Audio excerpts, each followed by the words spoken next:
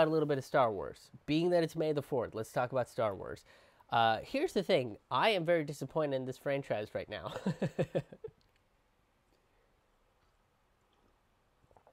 I I'm a big nerdy dude, and I watched all of the Star Wars movies. I watched most of the animated shows. I haven't seen the new season of Clone Wars, and I haven't seen Resistance.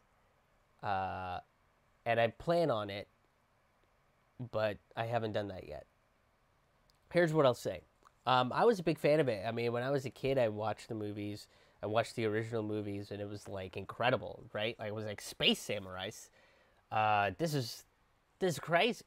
And then there was a Empire was not. I was like, I don't know if I was particularly able to handle uh, what happens at the end of Empire, because I thought Darth Vader was lying to Luke Skywalker about being his dad.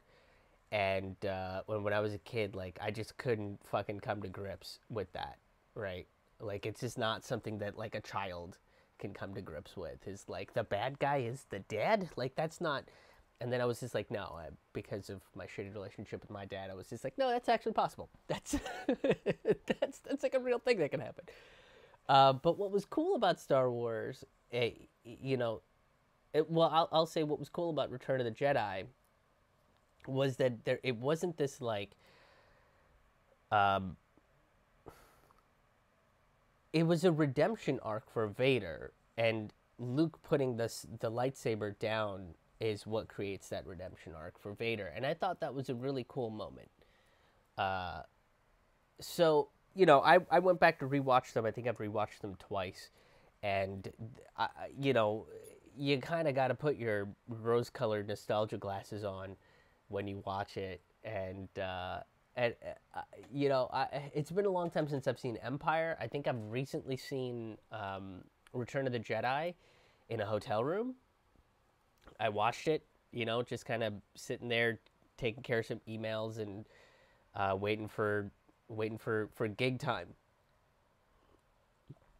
And I still like Return of the Jedi. I know there's some people that don't like Return of the Jedi, but I still like Return of the Jedi. I think it's a fun movie.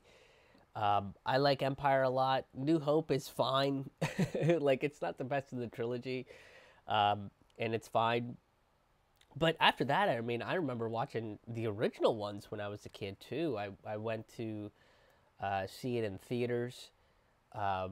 And I remember being very excited. Like I thought Darth Maul was like super cool as a villain. Like I was just like, how are they gonna He's a double-bladed space samurai with horns. This guy's crazy. How did that happen? That was really neat. The second movie is fine. Attack of the Clones is fine. I remember it being fine. I remember walking out of the theater being like, that was a movie that happened. It had characters and seemed to have some sort of a plot point. And there were some lightsaber battles. Third movie, I enjoyed Revenge of the Sith. I gotta be honest. I remember very much enjoying Revenge of the Sith, and the Obi-Wan Anakin Skywalker battle. Was pretty. I mean, I remember I was like pretty impressed by that battle. The whole CG battle was, I mean, it's ridiculous, but it's also like we are talking about a society of space samurais here, so maybe we shouldn't be like, but the science of them fighting in the lava. They talk about the Force. Okay, they're basically like telepaths and telekinesis and possibly some alchemists. Okay, so I don't know, the Force shield. There you go. Boom. Boom. Question answered. Let's not overwhelmingly go through the science of, but they're in the lava pits, and it's just like, all right. There's guys that can shoot electricity out of his hands. What do you got for that one? Is it because it's science fiction? Like people freak out about it. Overall, I don't know. I think the prequel trilogy was like, yeah, we all knew Anakin was going to become Vader. Like that was sort of the fucking point of it. And then I thought Rogue One was incredible. Like I think it's the best story, best Star Wars story. The characters are really well written. The story was very interesting to watch. And holy shit, that end, holy shit, you guys. By the way, if you haven't seen Rogue One, there are gonna be some spoilers in this, but that end when fucking Vader just, when you see that lightsaber launch, I was like, that is one of the most like intense and scary scenes in you know, in all of the Star Wars franchise, in my opinion. And then we get to the sequel trilogies, and I really wanted to like them. I really, really did. But I have no problem with having a female protagonist. I have no problem with having a black Jedi. Like Mace Windu was one of the most powerful Jedis of all time. Like he pretty much almost murdered the Emperor. And the Chosen One had like problems with defeating the guy, right? Like Luke Skywalker had issues with defeating Emperor Palpatine, but Mace Windu was just like, I'm gonna fuck you up, and then he did. And if it wasn't for Anakin's bitch ass, like he would have he would have finished the whole thing. So it's like the identity politics, the identity of the protagonists has no bearing on whether I like or dislike a character. What I will say is I think Rey and Kylo and all these new characters that were introduced, like they just weren't developed very well. And then there's these random points of development where they switched directors and they didn't really have a coherent storyline throughout all three movies. So it was like, oh, J.J. Abrams wanted to make a New Hope fanfic and just introduced a bunch of new characters. That's cool. And then the second movie was like, oh, Rian Johnson seems to be trying to tell an original story from after J.J. Abrams' New Hope fanfic. And then the last one was like, oh, it looks like J.J. Abrams is trying to do an Empire plus a Return fanfiction. And I've bitched about all these movies, and if you want to see me bitch about all these movies at greater length, I went on my friend's podcast, P.O. Vincent. My friend Vincent Tidiano and I talked about the movies. And here's the thing, is when I watch these movies in the theater, I do have a good time watching them. Like, I have fun watching them because I'm with my friends, like I'm with my loved ones, I'm enjoying their company, and there are some very cool scenes in these movies, like the lightsaber duels and everything, and like, there's some cool themes that are addressed throughout the movies, but they're like kind of half-witted. Like, one of the things is,